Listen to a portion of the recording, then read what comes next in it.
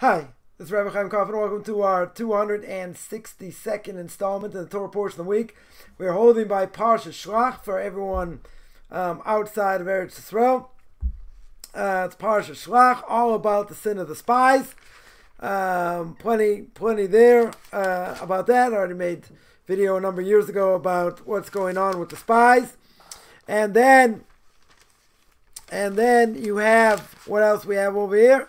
We got the libations. We have atonement in public for idol worship, individual idol worship, Sabbath desecration, tzitzis, a lot to speak about over here. So Torah tells me, chapter 15, verse 23. Torah tells me that everything Hashem has commanded you through Moses from the day that Hashem commanded onward throughout your generations, right? We're talking about over here, idol worship and how bad idol worship is. So says Moiv Rebbe, Rav Goner Moshe Stor Machshlita, he should be well, and he brings down a Tam V'das, and he says like this. He says even someone who transgresses the prohibition of idolatry, even by accident, we know idolatry, one of the 7 no-id laws, right? Certainly many times Torah says can't worship idols. But he says even if you do it by accident, this is how severe it is. Even if you do it by accident, it's as if you deny the entire Torah. Why? Why, essentially, is idolatry so bad? Right? That's the question. Why is it so bad? So he says, belief in God. Belief and faith in one God, right, that created the world, divine providence, is in charge of everything. Nothing's outside of him, like the Rambam says in the beginning of the beginning of the 13 principles. God is absolute. God is unique. He doesn't change. It's a fundamental principle over here, belief in God. Right now, what's the problem here? He says, since belief in God's fundamental principle, and someone who has doubts and thoughts in, they have, let's say, a crisis of faith. They have a crisis of faith.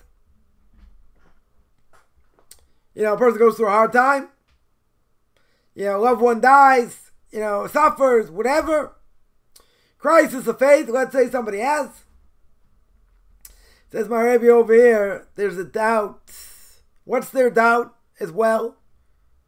Their doubt as well is in the fact that God established the world. And that's whatever, we don't need mitzvahs, or there aren't mitzvahs, or whatever the case is. Huge thing over here. Huge thing, because people can ask, okay, why does God care if people worship idols? Like, what's the big deal? They want to worship idols, their choice. Right? Everyone has free choice. But why is it one of the big 3 that if a Jew or non-Jew put a gun to a Jew's head and say, I want you to bow down to this guy in the stick, whether it's a JC or a short little fat guy, Mr. Buddha himself, say bow down or die, you have to be willing to die. Why is it so severe? Because we understand, my Rebbe here says, that idolatry, a person who believes in idols, it's like you deny God. It's like you deny establishment of the world. That's how bad it is. Rebbe goes further. Goes further over here. He says even if a person worshipped idols by accident. Normally we say you do something by accident, you still have to bring a sacrifice. 100% you have to bring a sacrifice.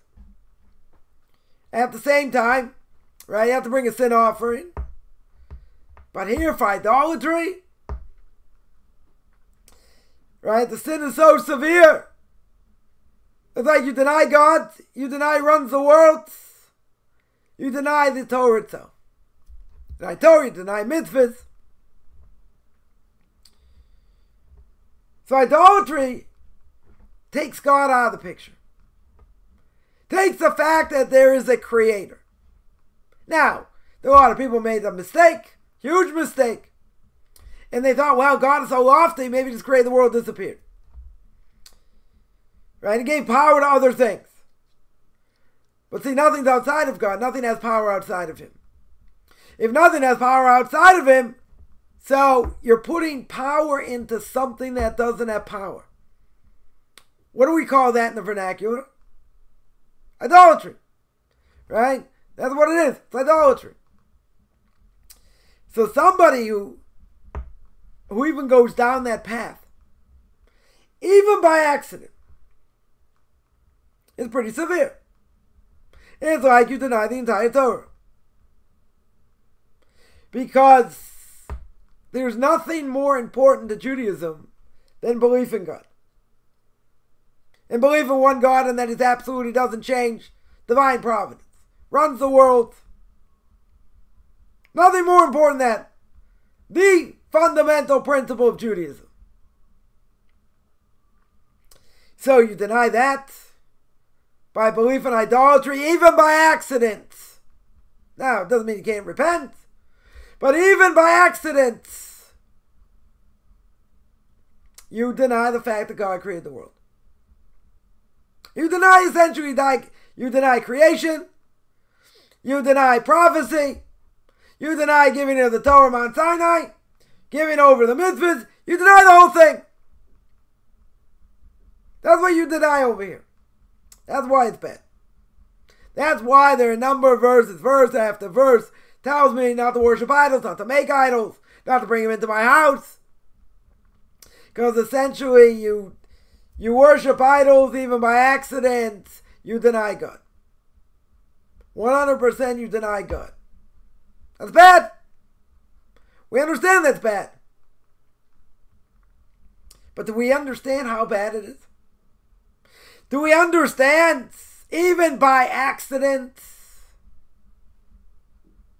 you deny God, the fact that He created the world? I'll even take it a step further. What if a person in their mind, they don't say it.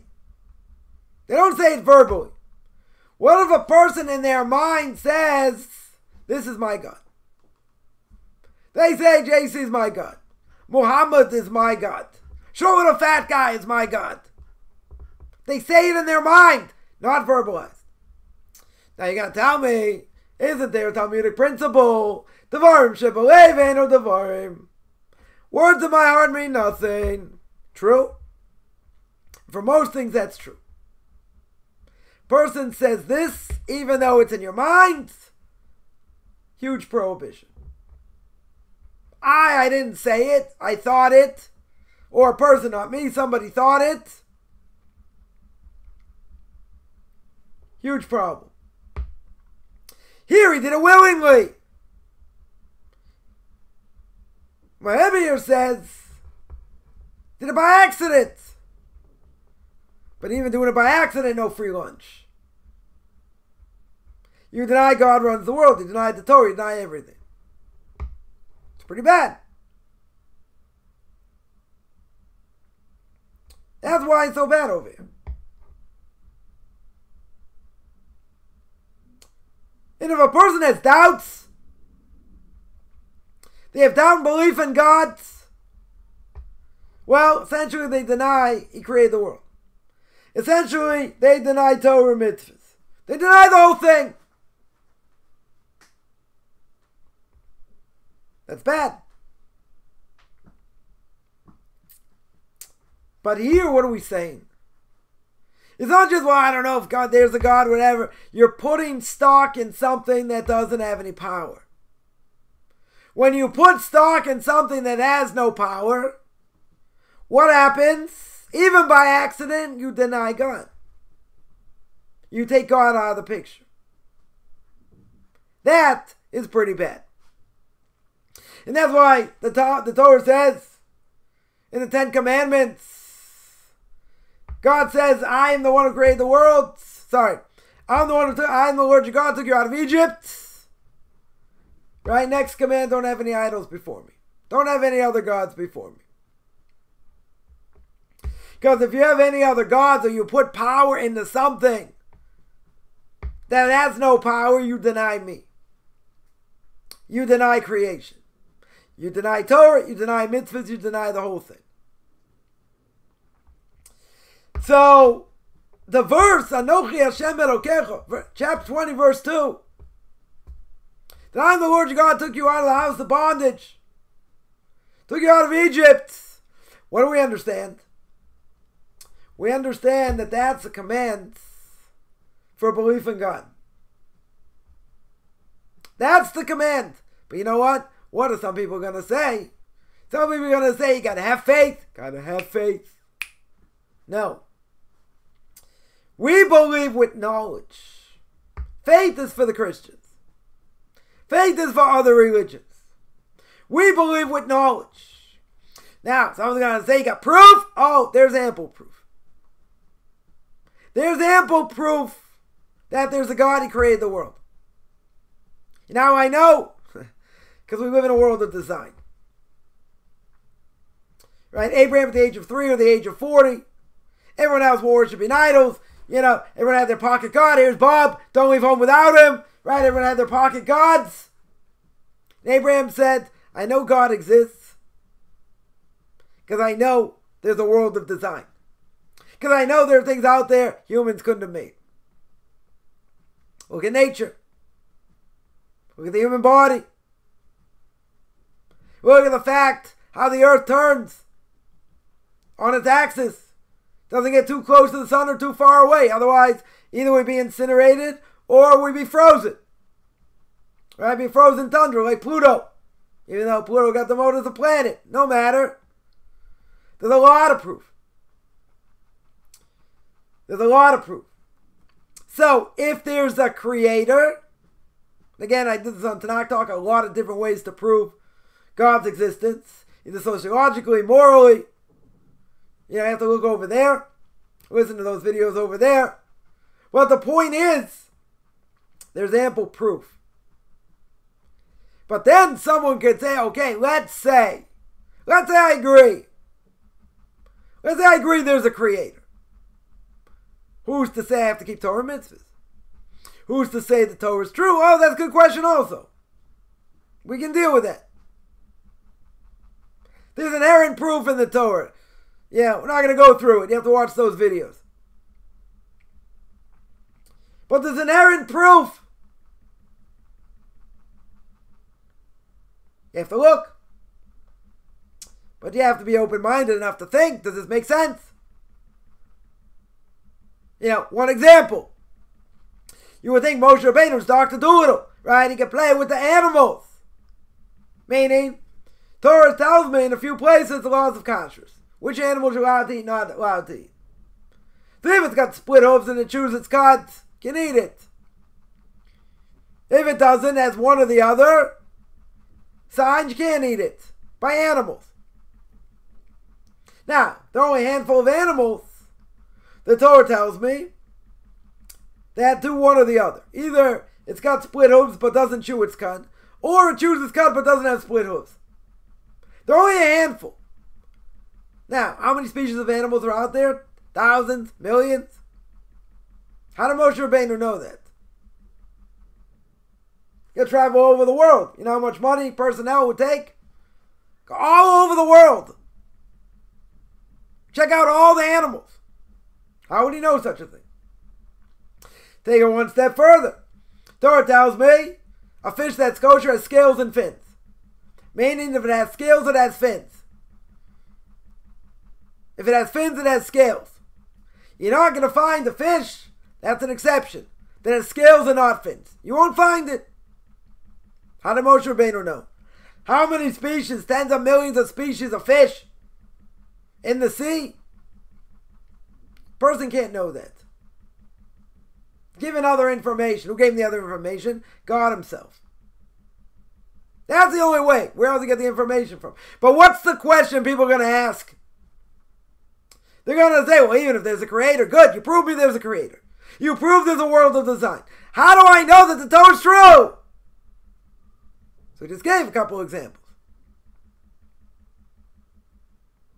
But if there's a creator, doesn't he want something from who he created? But most people don't care. That's the problem. They just say, I want to do what I want to do. I don't care if you can prove it or not. I'm not changing. Okay, kind of defeatist attitude. But that's the reality. They're not going to change. Right? But what's the point?